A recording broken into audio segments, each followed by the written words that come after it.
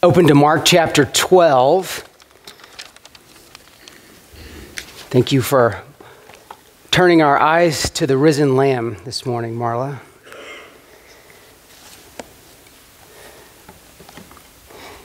I mentioned in our pastoral prayer a few minutes ago about the need and the loss in Sullivan, Indiana, and thanks to your generosity through our benevolent fund, we were able to provide a $3,000 offering to go towards some of those rebuilding efforts through Samaritan's Purse this week.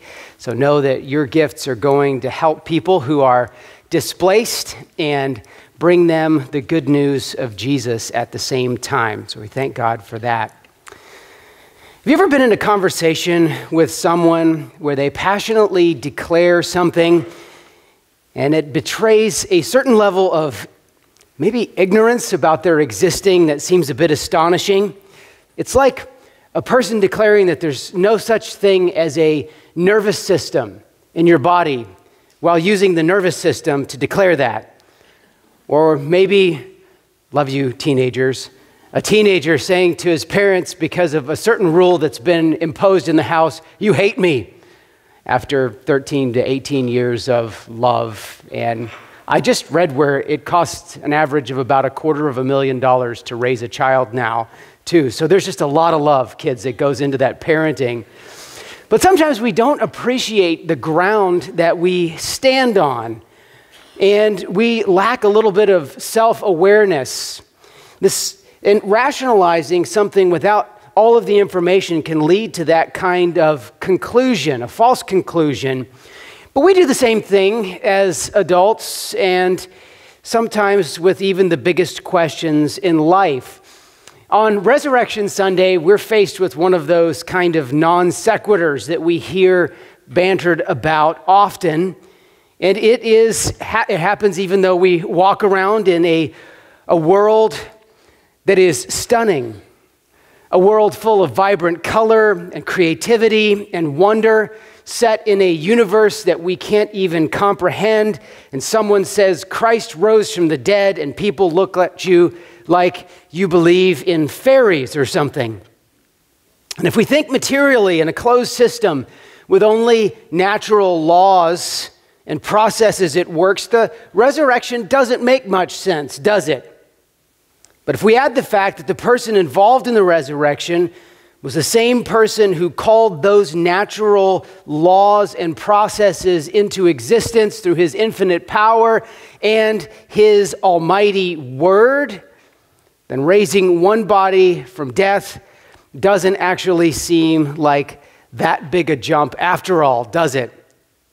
This resurrection morning, we come by God's providence to a question raised by the Sadducees to Jesus about the resurrection. And we're going to see both their lack of self-awareness in this most basic assumption about who God is and their relationship to him. And we'll also be compelled by Jesus to see the power of God in the resurrection. So look with me at Mark chapter 12, beginning at verse 18.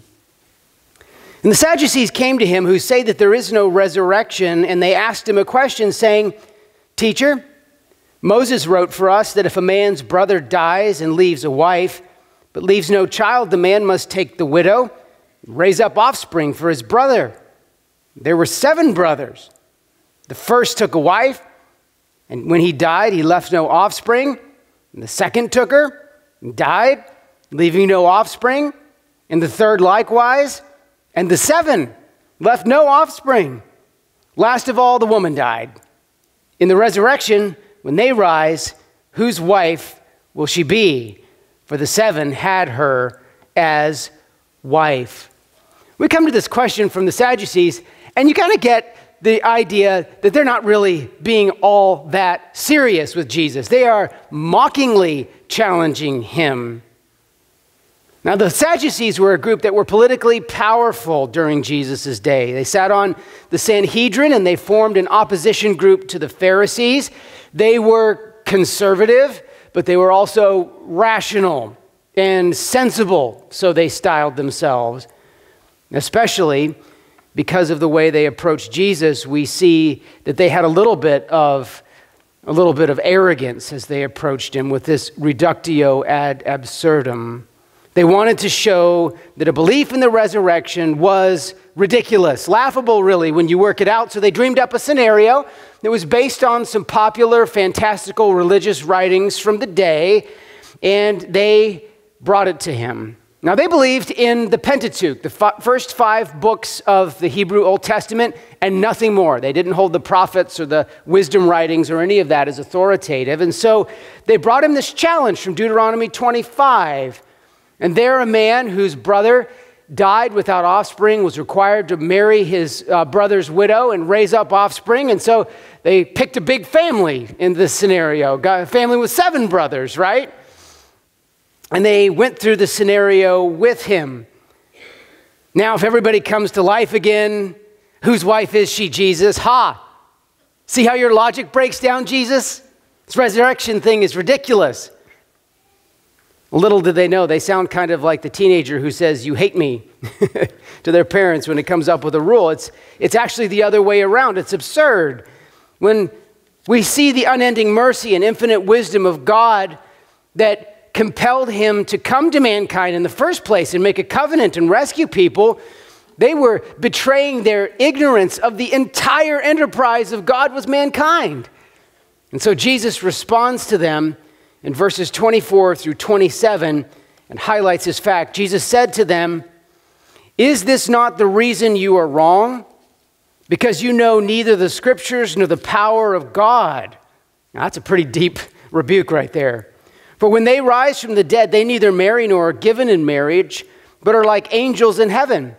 And as for the dead being raised, have you not read in the book of Moses, in the passage about the bush, how God spoke to him saying, 'I am the God of Abraham and the God of Isaac and the God of Jacob'?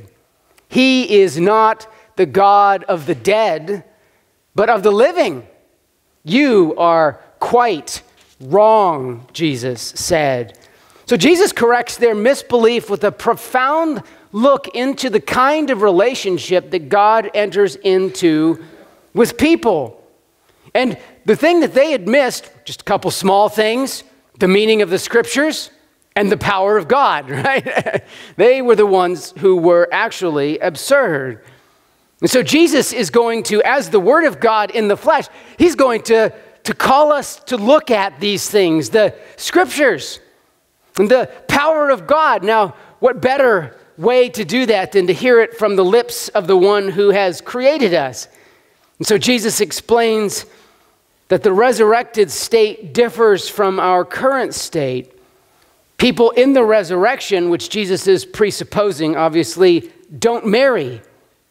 Jesus is saying even what we say in our marriage vows, which is, "Till death do us part," right? Death is the dissolution of the marriage vow. So why no marriage in heaven? Well, think about it for a second. What's the point of marriage on earth? It's a wonderful relationship of unity between 2 people, and God designed it in his command to bring forth offspring.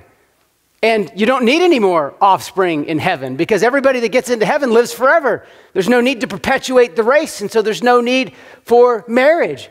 It doesn't mean we're not going to have beautiful, eternal, close relationships, but there's just no need to have more kids.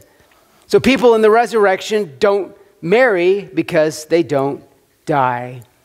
Jesus says, but they're like angels in heaven. So angels exist and they don't marry. This is also another point of the Pharisees. If you go to Acts 23, when Paul's brought before the Sanhedrin himself, he raises this question. He says, the reason I'm being brought before you today is the issue of the resurrection. And then the Pharisees and the Sadducees get into a big argument because the editorial comment in Acts tells us Sadducees didn't believe in the resurrection and they denied the existence of spirits and angels.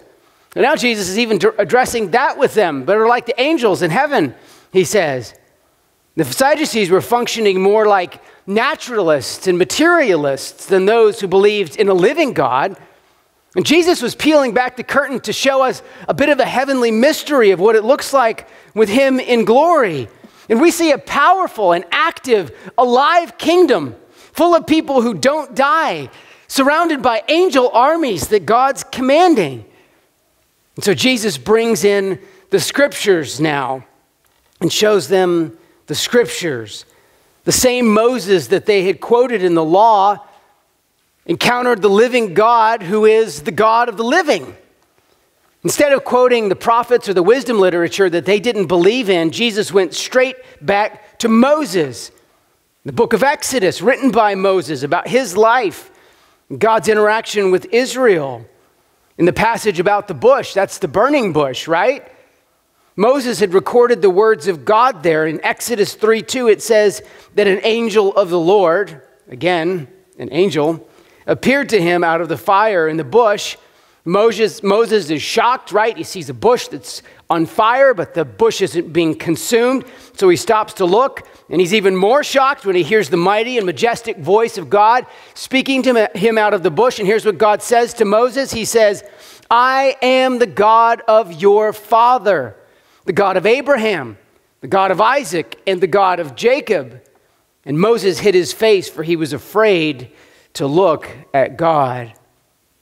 What we hear here is that Jesus is not just telling us that God's giving us his name, which he is, and he's not just giving us a title for himself, which we can rightly call God the I am, but he's revealing something about himself. And he's revealing something about himself in relationship to those he enters into covenant with. He is the living God. He doesn't die. He's always been. He is I am, without beginning and without end. Now you notice something when in the scriptures, when you read and the words are repeated over and over again, you should stop and pay attention that there's a reason for that. There's an emphasis that's happening. So he says, I am the God of Abraham. I am the God of Isaac. I am the God of Jacob. The point is not that Abraham, Isaac, and Jacob believe in God. The point is that he's the God of Abraham, Isaac, and Jacob. And so that's what he's conveying to them. He didn't just come to do nice stuff for them. He came to be their eternal God, to rescue them. In what sense would it make for God to be this wonderful God to them and then them just go into the chasm of death and be separated from him for eternity, right? The Sadducees believed in a form of nihilism or their lives being extinguished. Now, man had earned and welcomed eternal death because of rebellion against God, but God defeated that rebellion. He entered back into the storyline of mankind's death in order to fix that problem. And so Jesus makes this declaration. Here's the Son of God saying it as clearly as can be said. He is not the God of the dead. He is God of the living. The resurrection exists because God isn't the God of the dead. If you are his, then you have life. And so we have quod erat demonstrandum QED, right? Point proved by Jesus. But of course, when it comes to proving a point, logic only goes so far, right? But something you can't argue with is your own resurrection, right? And so Jesus puts the exclamation point on God is the God of the living by on Resurrection Sunday rising himself. That is what every Old Testament saint looked forward to, the coming of the King who would save them by his life. And what we look back to as believers in Jesus Christ, that moment when Christ rose victorious over death, hell, and the grave. And Friday, we took a hard look at the painful death of Jesus. He died that death not for himself and not in vain, but he died it for us. His body on the tree. And there as we made those marks on that cloth, and as we remembered that our shame and our guilt and our condemnation was placed upon Jesus on the cross, our separation from God. We were reminded that we cannot bear our own sins. We can't carry their weight. Only Jesus could do it for us. And yet we witnessed Jesus on the cross bearing the weight of billions and billions and billions of sins on his mighty shoulders.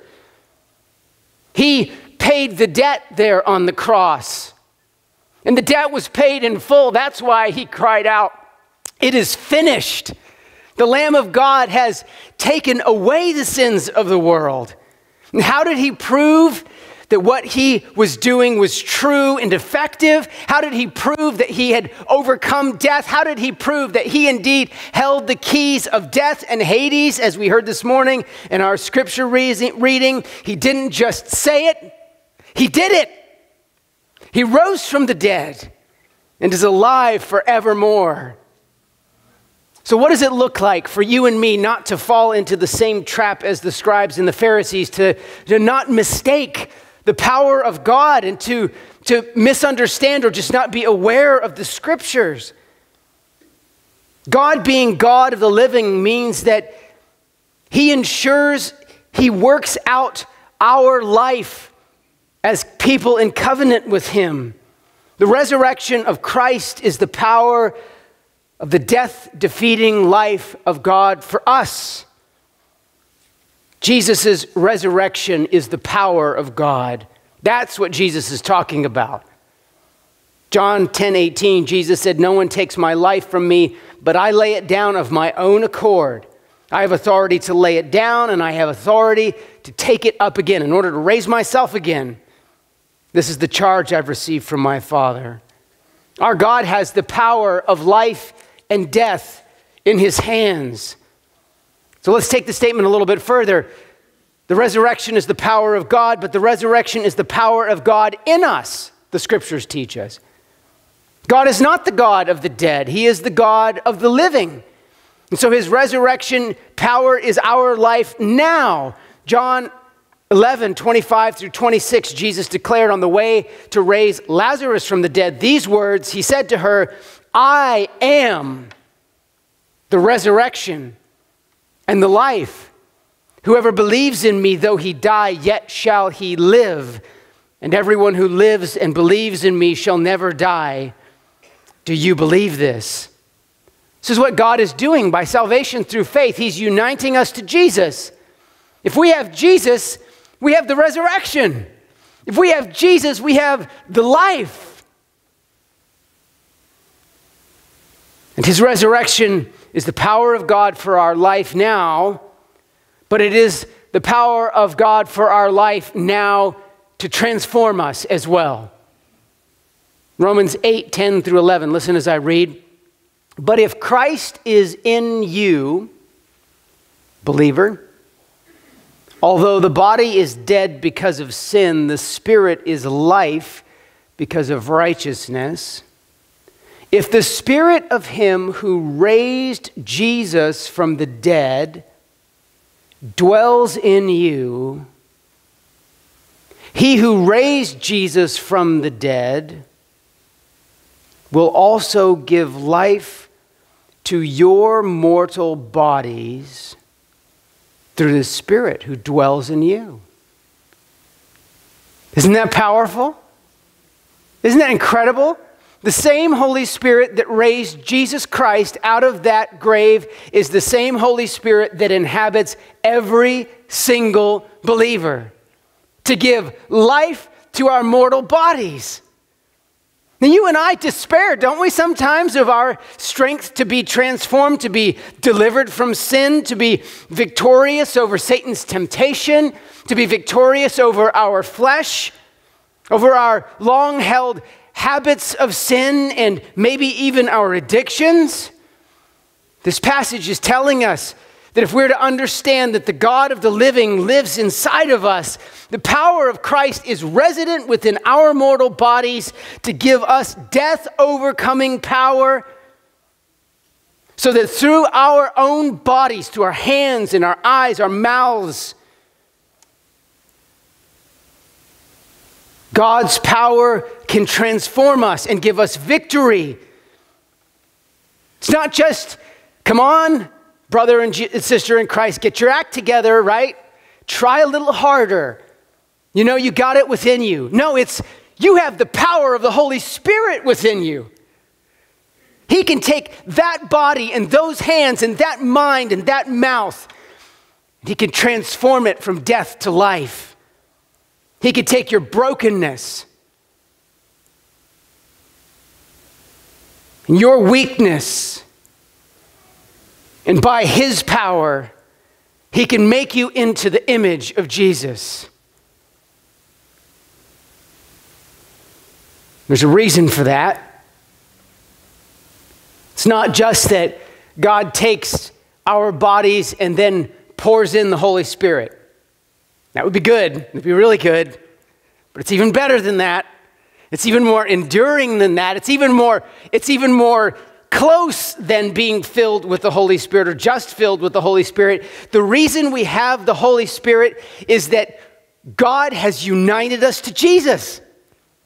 Colossians 2:13 says, "And you who were dead in the trespasses and the uncircumcision of your flesh." You who were dead, right, in sin, God made alive together with him, having forgiven all of our trespasses. Do you hear that?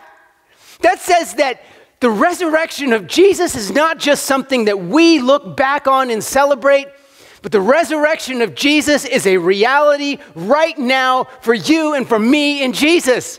Because you were raised with Christ and I was raised with Christ when he came out of that tomb. Because we have been united to him. It's as close as our very personhood. It's as close as our spirit. It is part of us now. And that's the picture of baptism. That's why baptism is such a beautiful celebration. And as we rejoice with those who will be passing through those waters later this morning, and I encourage you, stick around for second service to celebrate with them. We are declaring, yes, I was buried with him. And I have risen to walk in newness of life because of the power of the Holy Spirit. That's a mystery, isn't it? We didn't see any of that happen. But the scriptures and the power of God are that those who are in covenant with him have that reality as the basis of their lives. And so Paul prayed in Ephesians 1:18 for the Ephesians to figure that out and to work it out. And listen as I read. It says, having the eyes of your heart enlightened, that you may know, so he's working on them. God, would you please open their minds so that they don't miss the power of God, that they don't miss the scriptures, the hope to which he has called you. What are the riches of his glorious inheritance in the saints? That's the confidence of our future resurrection and our eternal reward. And what is, now listen to this part, what is the immeasurable greatness of his power toward those of us who believe? Do you hear that? The immeasurable power, greatness of his power. Now, according to the working of his great might, and he's going to tell us where this immeasurably great power comes from, that he worked in Christ when he raised him from the dead and seated him at the right hand in the heavenly places, far above all rule and authority and power and dominion, and above every name that is named, not only in this age, but also in the age to come. So you wonder, how much power is God operating you inside of you with by the power of the Holy Spirit? He just told us.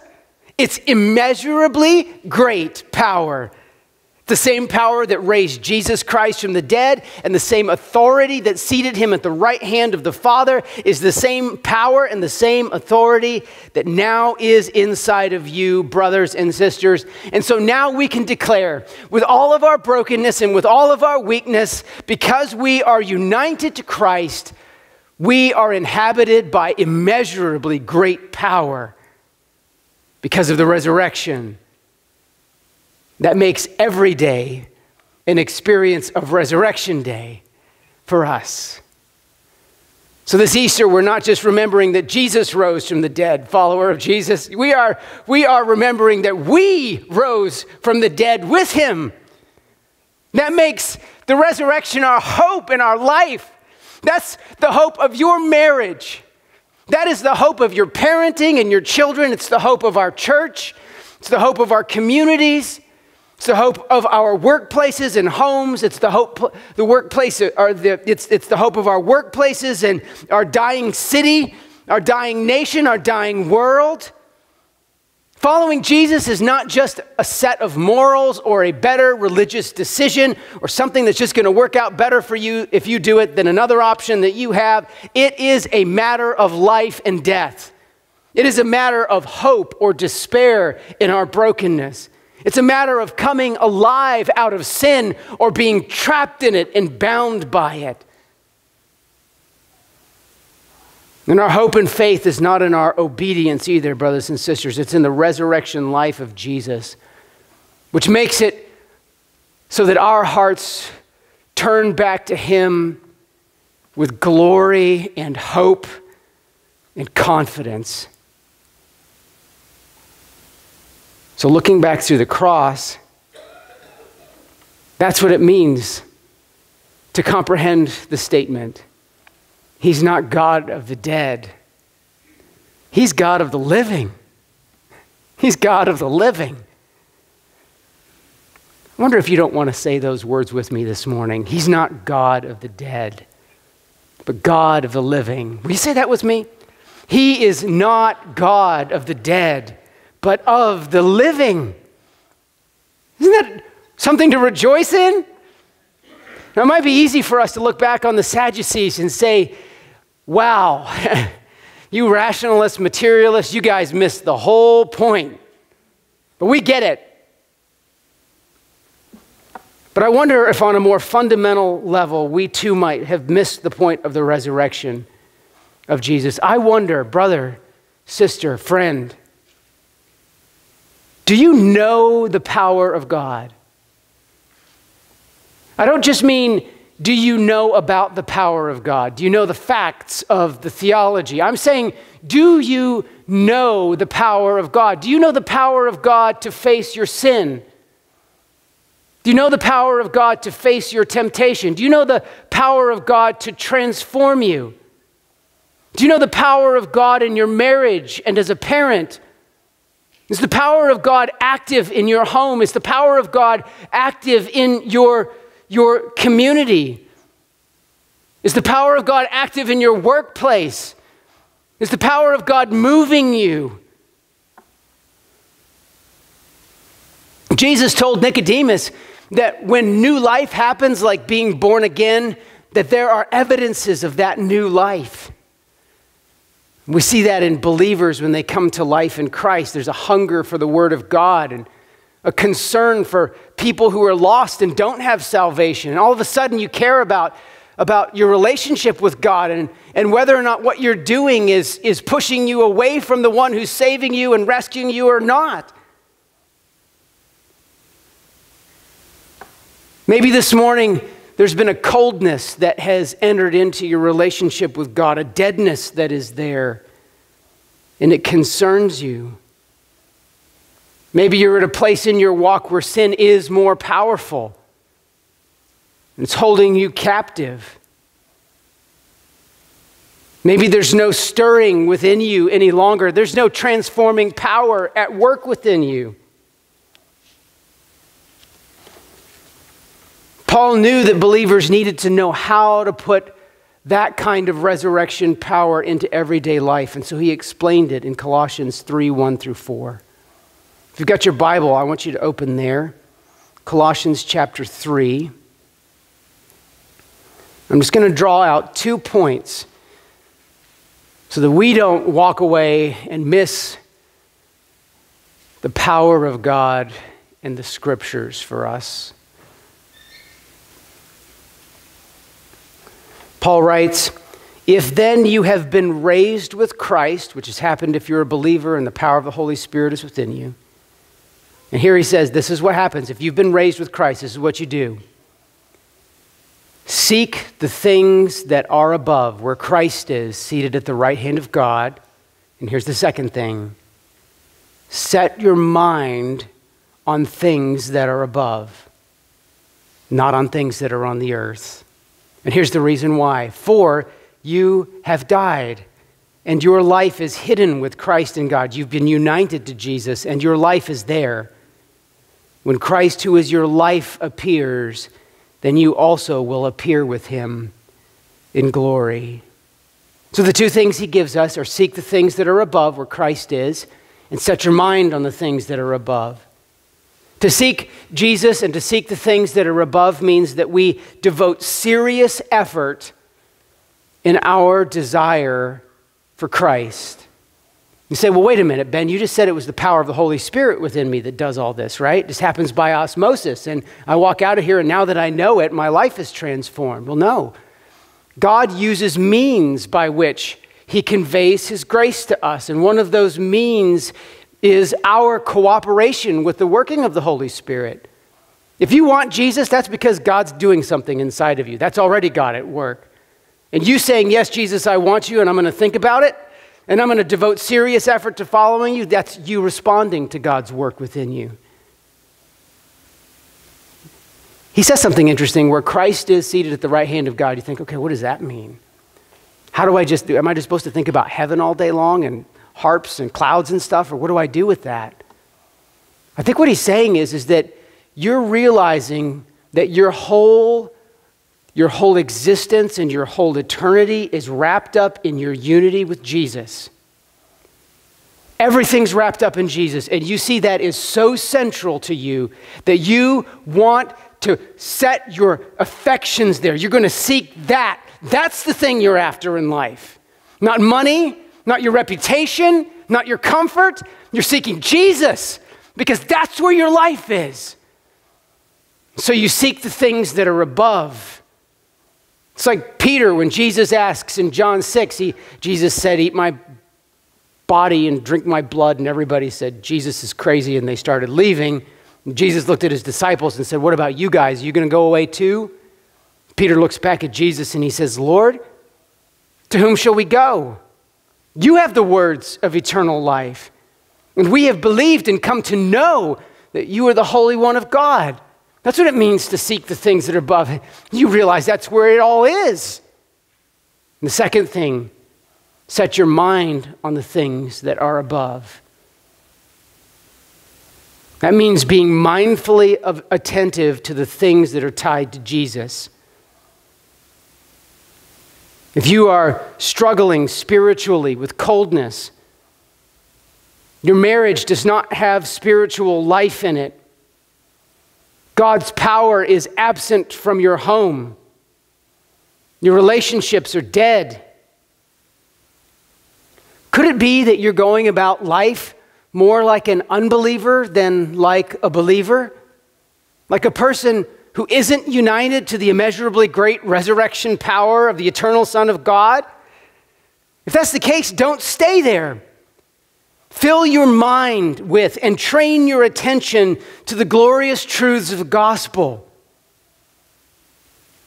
You will see as time goes on that your heart will come alive. You will be transformed. Your joy will spring up where you had despair, and your marriage and your parenting and your relationships, your community, your church, all of these things will come alive for you because they'll come alive with the experience of Jesus with you in them.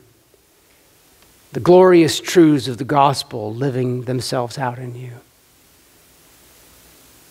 Jesus is calling us to not just know, but to experience those glorious truths that are taught to us in the Scripture, that demonstrate to us the power of God, that are proven to us through the resurrection, that God is not a God of the dead. He is a God of the living. And you may be here today as someone who's yet to entrust yourself to Jesus, and you're wondering, can I trust what Jesus has said? I want you to listen to Romans 1:4. It says that Jesus Christ was declared to be the Son of God with power, according to the Spirit of holiness, by the resurrection from the dead. What more proof do you need? Someone validates it by raising themselves up. You can go visit the tomb of all kinds of dead people, and you know their bodies are right there. But you can visit a tomb that's empty, where Jesus was laid. And that resurrection declares to you that indeed he is the Son of God. Satan doesn't hold the power of death. Sin doesn't hold the power of hell. Jesus holds the keys to death and Hades because he is the resurrection and the life. And Jesus offers you what he has. his life and his power, his healing, his forgiveness. And so listen to his words. He issued the call. He said, if anyone would come after me, let him deny himself and take up his cross and follow me. For whoever would save his life will lose it. But whoever loses his life for my sake and the gospel's will save it. And so the question for you is, will you trust him? And will you entrust yourself to him? You may be wondering, what's my next step? What do I do if I want to follow Jesus? And the next step is to follow Jesus. To follow him. To take up his word. To commit to obey him. To confess your sins to him. To find his forgiveness. And maybe just maybe on this Resurrection Sunday, if that's what God's doing in your heart, you would open your mouth and you would tell that to someone else. If you're wanting to follow Jesus, our desire is to help you with that every step of the way. And so if that's where you're headed, that's what you want, come talk to me or one of our elders. We'll get you set up with someone to help walk you through the most amazing and beautiful and powerful journey that you'll ever have with Christ. Let's bow together for prayer. Lord Jesus, on this resurrection morning, we rejoice. We rejoice not only that you rose from the dead to accomplish our salvation, but that you have brought us along with you, raising us out of death, raising us out of our condemnation because of sin, and giving us a new life and an inheritance with you that never ends. And God, we thank you that you haven't done this at arm's length, but that you have done this through the beauty of a united existence for eternity with you. We thank you and praise you. We glory in and we entrust our lives into your care because of the great power that you have exercised on our behalf. And we pray these things in the powerful name of Jesus. Amen.